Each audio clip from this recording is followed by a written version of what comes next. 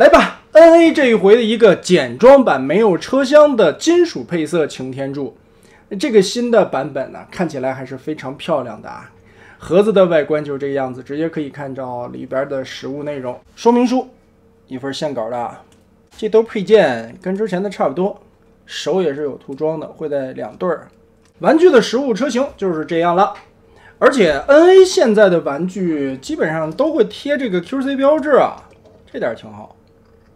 整体来说嘛，我不知道镜头里能不能看得很明显啊，金属色的涂装很亮，这个漆涂的非常的亮丽。但是可惜呢，车顶的这一块是塑料的原色，并没有金属漆，也是为了变形啊，这个地方的轴挺多的。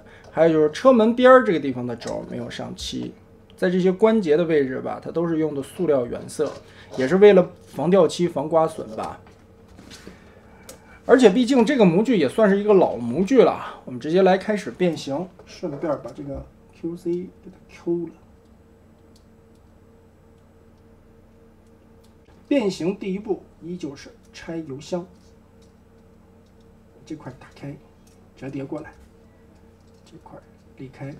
后边拖挂的这个位置和脚底，这里会暴露着塑料的原色。好，扣开，因为这个卡扣也有上漆啊，所以很紧。脚丫子挂出来，拧个180度，脚后跟扣出来，这块贴合，插住，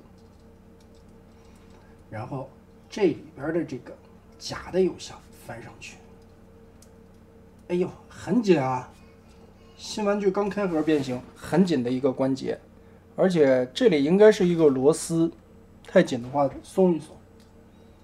这里立起来，把这个拖挂的零件翻折进去，这里再旋转180，啊，这个卡扣也很紧。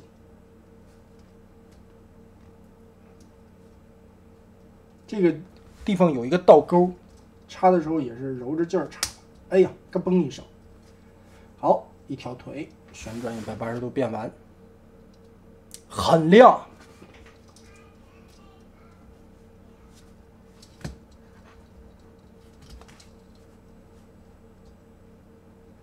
这一块的卡扣对上，小油箱翻上去，然后旋转180度。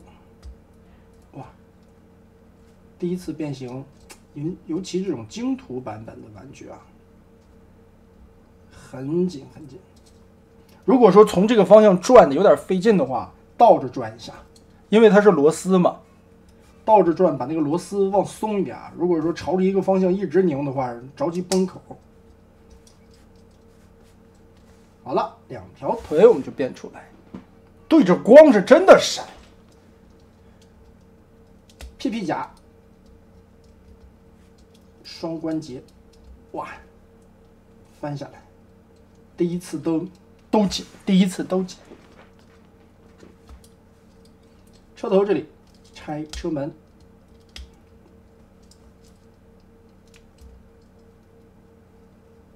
然后这里折叠，折叠，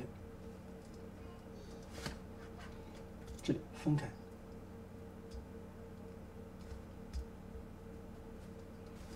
小拳头折出来，这个盖板归位，从这里旋转180，定好。另外的一个胳膊伸出来，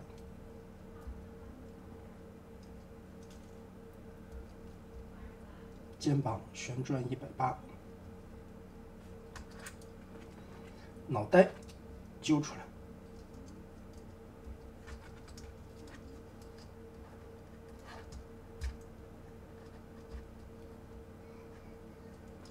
好，然后我们把这里拉松，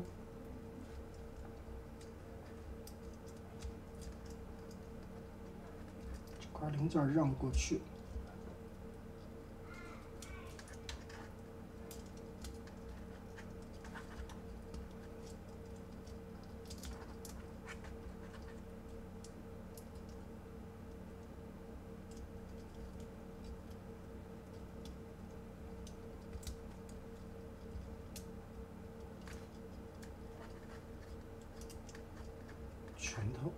转正，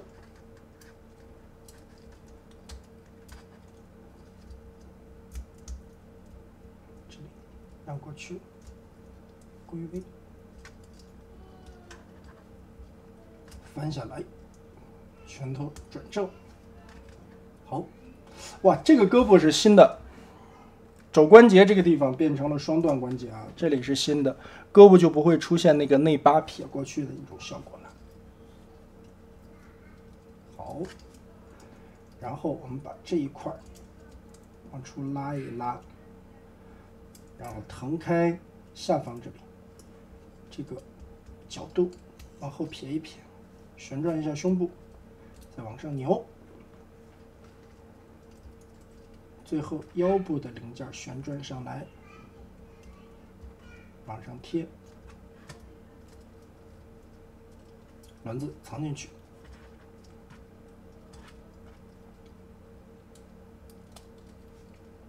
注意一下这里边的卡点，卡上。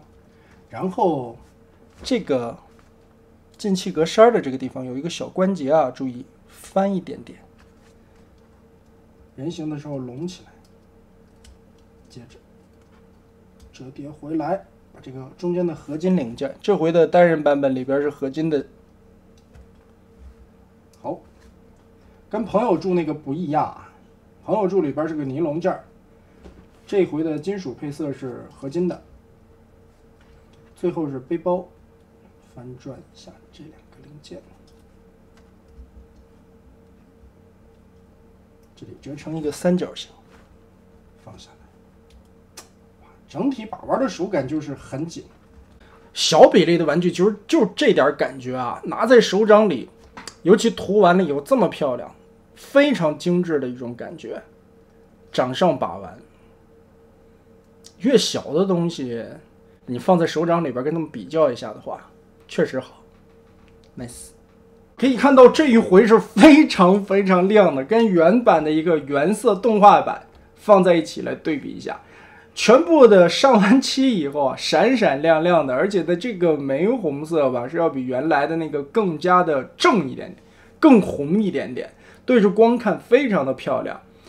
手臂的这个肘关节是重新做的，之前的这个嘛，有很多玩家反馈啊，你在摆造型的时候顺着这个胳膊的关节会往里折，因为这个地方是一个变形的关节啊。但是呢，后来的版本应该是从元祖漫画柱子开始，这个地方的关节小臂的这个结构有重新的修正啊，这里重设计了一下，就不会出现那个内拐的关节了，而且增加了可动性。之前的手臂嘛，你在人形状态下只能折到一个90度就顶到头了，现在增加了双关节呢，可以曲臂达到180度，这是模具上面改动最大的地方，其他的没什么区别了。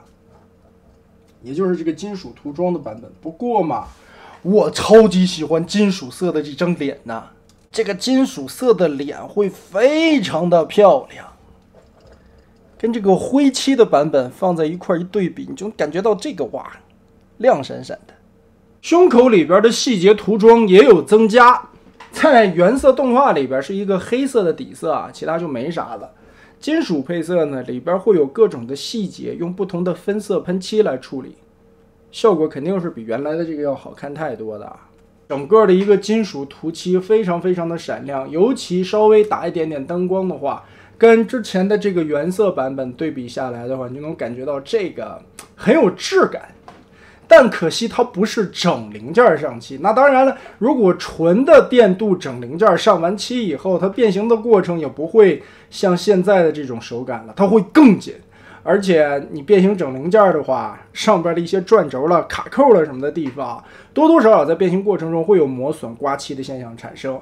为了避免这种状况，它也是有一些零件取舍掉了，没有上漆啊，所以这一点太可惜了。但确实漂亮，比原来的那个配色好看太多了。再加上胸口里边的能源宝舱室里啊，有一些更多的细节勾勒刻画的涂装。手臂这个地方手肘的关节，大家诟病很多的结构也重新的改了。那这一款真的很好看。